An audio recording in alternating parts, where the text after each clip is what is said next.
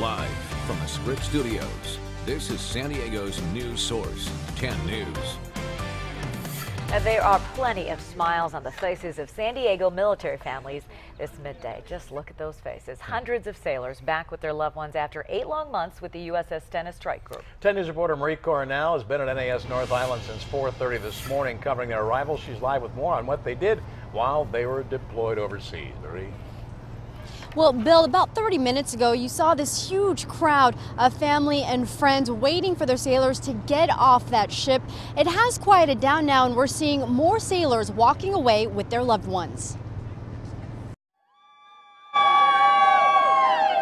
As the USS Stennis pulled into port, the crowd of family and friends welcomed them with signs and flags. After 8 long months, the Stennis Strike Group made it back home. The group, which also consists of the USS Mobile Bay, was supporting Operation Enduring Freedom and training with other navies from around the world. They deployed 4 months early last September as tension rose in the Gulf. It was part of the military's plan to keep 2 ships in the Persian Gulf. Hours before, the squadron landed at NAS North Island. One by one, they got the hugs and kisses they too have been waiting for, returning to proud families. You know, the fact that he protects our country, it just makes everything worth it. It makes him worth it. It makes the waiting worth it.